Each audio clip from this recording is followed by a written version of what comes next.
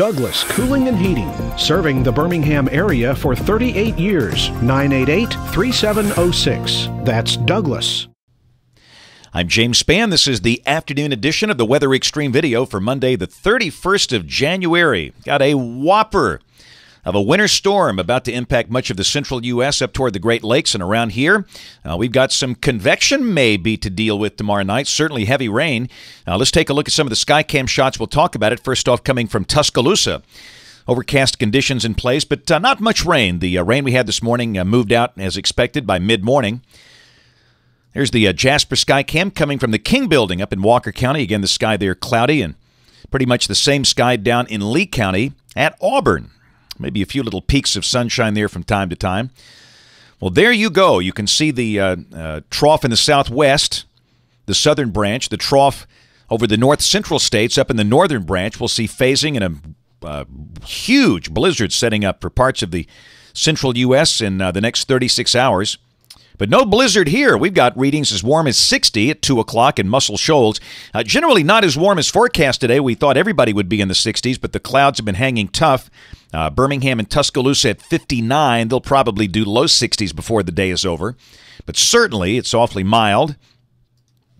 Radar at 227, not very much. Maybe a few sprinkles over parts of Perry, Chilton, Bibb, Dallas, and Autauga counties, but most locations will not see rain for the rest of this afternoon. Pretty much the same thing tonight. But boy, look at the numbers up north. Checking the national temperatures. Goodness. Looks like it's about 15 below zero in the core of the cold air coming down across the Canadian border. You got readings in the 80s on the Rio Grande of South Texas. And yeah, you know something's got to give. And there you go, just like your December Christmas tree. That thing is illuminated brightly. The watch warning map all the way from Texas up to New England. And keep in mind, on the southern flank of that, we're talking nasty icing potentially.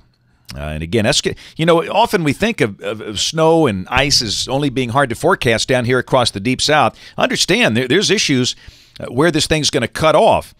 You'll get this warm air advection, it all goes to rain, and a degree or two difference can mean the difference in a crippling ice storm and a cold, rainy day. And some folks will have to deal with that up around the Ohio River, but certainly in the core of that, it's going to be very nasty. In fact, we'll just show you the RPM snow output. Now, again, this is not ice. This is snow accumulation for the next 72 hours. The big strip will be from near Oklahoma City and Tulsa up to Springfield, St. Louis, Chicago, especially the southern suburbs of Chicago, Detroit, and then over into New England. And you can see a lot of bright green in there south of Chicago. That's 20 to 24 inches, almost 2 feet. And you combine winds of 40 and 45 miles per hour, and that's going to be a raging blizzard. Visibility down to near zero at times. Whiteout type stuff. Pretty amazing. Now, of course, in the warm sector, let's look at the severe weather possibilities. This is the day one convective outlook. Got a slight risk for the Texas Hill Country over toward Interstate 35 in Austin and San Antonio. Tomorrow, there's your risk for Tuesday, and this is includes almost all of Mississippi, southwest Alabama. And that would include, again, Mobile, Washington, Escambia, and Baldwin counties, and that's about it. And then the western tip of the Florida Panhandle, all of Louisiana, South Arkansas, and East Texas. And that's going to be one of those weird deals where, like in Arkansas, down there in the south, you got a severe weather risk, and up in the northwest, you got a major ice and snowstorm going on. And then on day 3, which is Wednesday, just low-end probabilities over Florida, the peninsula there. And again, we are not in any formal risk, but considering the dynamic forcing involved, we'll have to watch it. We've been through many of these cold season systems with no surface-based cape, and you wind up with some issues. There's the overall rain expected for the next 5 days, precipitation, we'll say. And, of course, that strip of stuff there from the Red River up to Chicago, that's your snow and ice. And down here, heavy rain, 3.8 inches is the bullseye, not too far from Bainbridge, Georgia. And again, 1 to 2 inches likely here coming late tomorrow and tomorrow night. Let's look at modeling. This is the 12Z GFS at noon tomorrow. There's your trough phasing up nicely off to the west. Got a nice diffluent flow aloft, and down below that, there's your surface low. This is noon tomorrow. Surface low near Crossett, Arkansas. And again, you can see just blizzard conditions for Tulsa, Oklahoma, Springfield, Missouri, maybe Fort Smith and Fayetteville, Arkansas. And, of course, we got the warm sector here. There could be a shower tomorrow morning, but the bulk of the rain comes later. This is 6 o'clock tomorrow evening. Surface low is under 1,000 millibars north of Jackson, Tennessee. And, again, the blizzard rages on from Tulsa up to St. Louis. Begins to deteriorate in Chicago. And around here, we'll have rain and storms. Go to Tuesday night at midnight. The surface low is on the Ohio River. Again, under 1,000 millibars. The rain beginning to move out, and by midday Wednesday, everything's gone.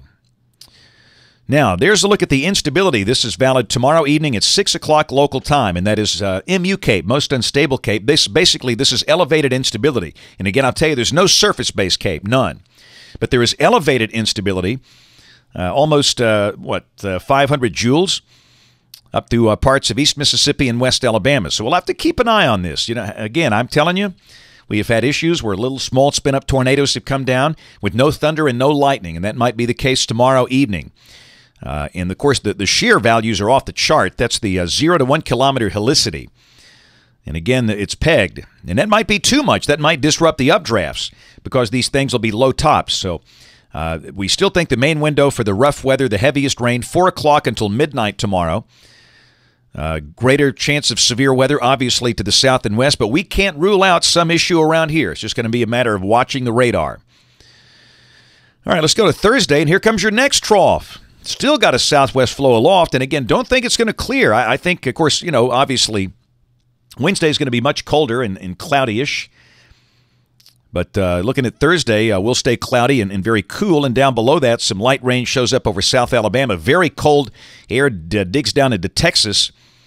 Our friends down there in even McAllen and Brownsville might see upper 20s Thursday morning. We'll see highs probably in the 40s around here on both Wednesday and Thursday. But keep in mind that air is coming off that huge snowpack up north.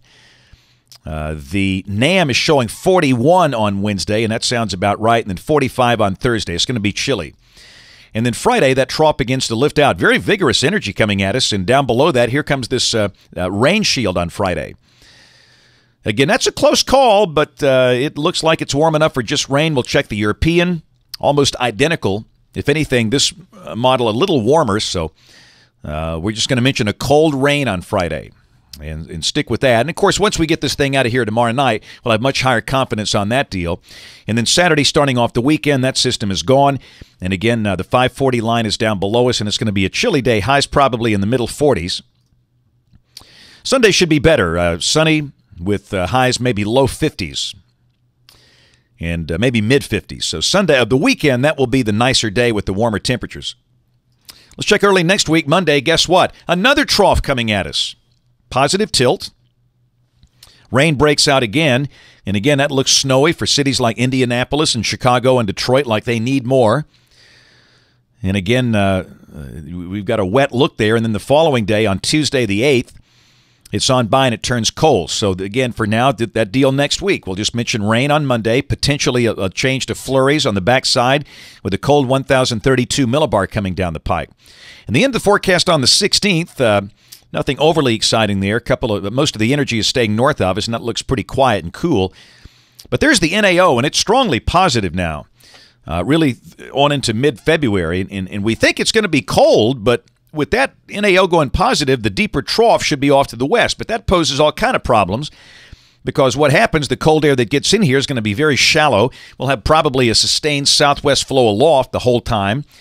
So, again, I think it's going to be cold and unsettled, and with a shallow cold air mass, that might make the door open for more ice than snow at some point. We don't know that, but we've seen that look before. So, again, it's going to be very interesting to watch the weather in coming weeks. That's it for the Weather Extreme video today. We'll have notes on the blog. The next video here by 7 o'clock tomorrow morning. And if you're local to us, we invite you to watch us on television this evening, ABC 3340 in Birmingham at 5, 6, and 10. Thanks for watching. Have a great evening, and God bless.